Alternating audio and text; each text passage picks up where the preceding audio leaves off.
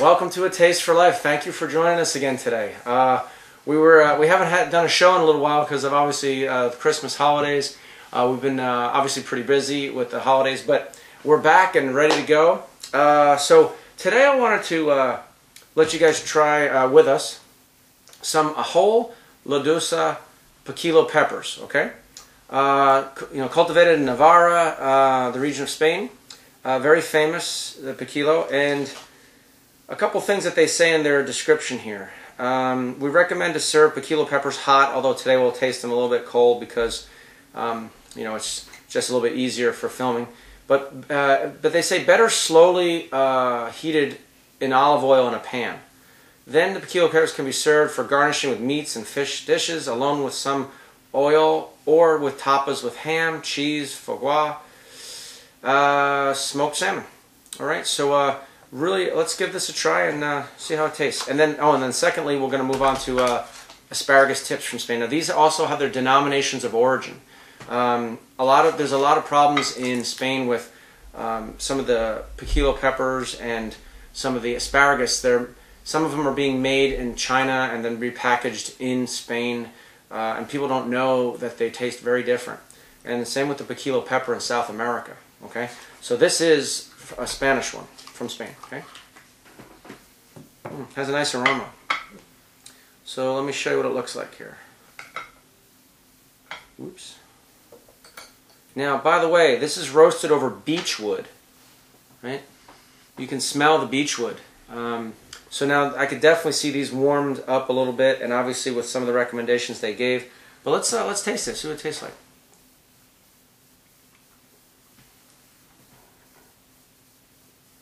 Wow, that's real good. That's a lot better too than the one I had. The one I had that was from South America. Now again, definitely got a beechwood kind of roasted taste to it, so you got to like that kind of taste, right? But I could totally see why they say to warm them up.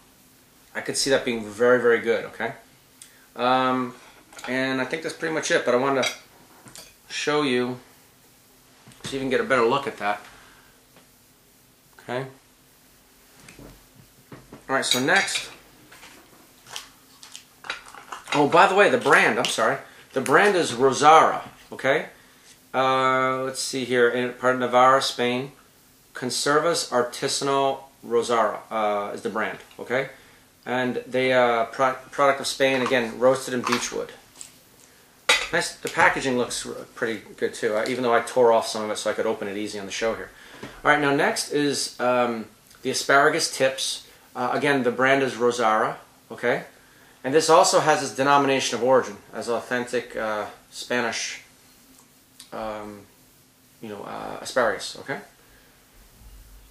So let's see. Now, by the way, I tried some of these and I didn't put it on a show, but I tried ones, like I said, from South America, and then the one that was from China, and it even said on the packaging, from China, and then I guess repackaged here. So let's see now. Now this is a Spanish white asparagus, okay? Has a very different aroma too than the other one. Let's see. Oh, definitely better. Different taste than the one that we tried from another brand here.